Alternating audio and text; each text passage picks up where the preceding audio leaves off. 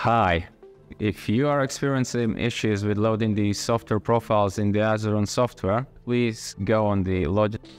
Please follow these simple instructions to reset the software. Before proceeding, make sure you back up your profile so you can restore them later.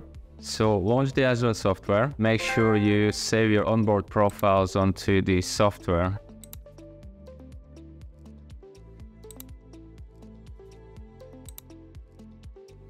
Go to settings and locate the profile section.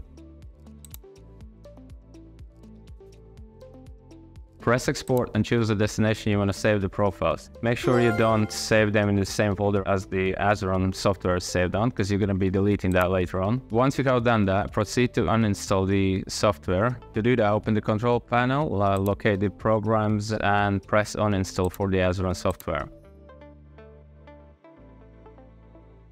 Once you have done that, open any window and press on the view and press to show hidden items. Locate the Azeron folder and onto your PC. Delete it. Once you have done that, visit the azeron.eu/downloads and download the latest software version. Install the application. Launch the Azeron software. Go into the Settings tab. Press on Import the profiles. Select the file you've saved on previously. Press Import on it. That's your profiles back.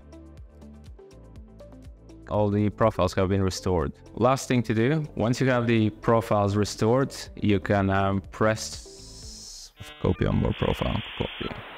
Once you have restored the profiles, select the profile you want to switch on to the onboard memory. By pressing on the top of the software, you'll see a button for OBM1 or OBM2.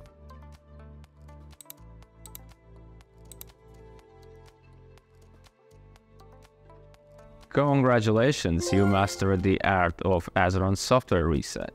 Press subscribe for more tech triumphs like this.